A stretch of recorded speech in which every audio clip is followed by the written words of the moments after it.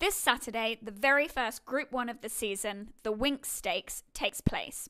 So it's fair to say that the spring is starting to heat up here in Sydney.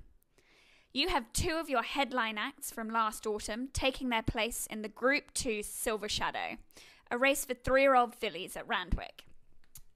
Yeah, well and truly. Very exciting to be back at the races with a couple of these really nice prospects. Swift Witness obviously put a line through a Golden Slipper run there, but her form prior to that was outstanding. She's probably better suited out of the two at the first up 1,200 metres. Like her latest trial, she's given a nice hit out. She's certainly improved off that. Tilly Annam, she's unbeaten at this stage. She's just, the way she's developed this campaign, she gives the indication that she's going to continue to improve as she can get out in trip later on. Obviously, she's on a flight stakes path. So I think whatever she does on Saturday, she'll no doubt continue to improve. And the enigmatic Embracer steps out after a short freshen up in the Group 3 Show County Quality over 1,200 metres, his toughest contest to date. Yeah, it will be a good test for him. Find out exactly where he's at this preparation. As you point out, it can be a little bit hard to catch, but he does get all the right conditions on Saturday. He usually races his best races fresh.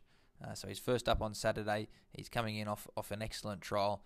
He's got a nice lightweight and importantly a good drying track on Saturday. So we should be able to see all the right conditions for him to put his best foot forward. Down in Melbourne, Queen of Dubai has been pencilled in for the 3-year-old fillies plate over 1,200 metres at Moonee Valley on Saturday, as well as the fillies and mares benchmark 64 over 1,300 metres at Sandown the following Wednesday.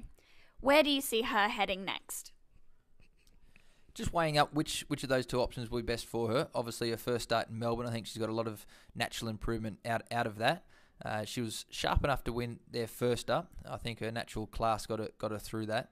But now she's probably going to be looking for a little bit further. We do have a program mapped out for her which sees her getting out in trip later in her campaign. So I think she's going to be better suited the further into the campaign that she goes. Looks to be plenty of depth in both races for her. But I must say, I've been really impressed with the way that she's adapted down there and the way that she's training. So I expect it to be very competitive, but no doubt she'll be better suited down later in her preparation.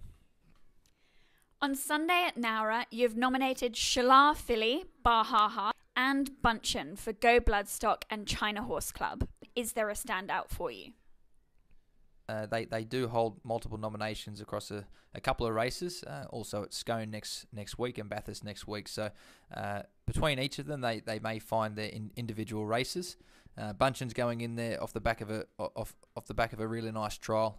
She's certainly a very sharp filly, one that I'd certainly be following to whichever race she goes to next. Bahaha is bred to get over a little bit further, and I think we've seen that in her trial. She's certainly going to continue to improve as we can stretch her out and trip later in the campaign. So 1,100 may be a bit sharp for her first up, but still a nice filly and one to follow later in her campaign.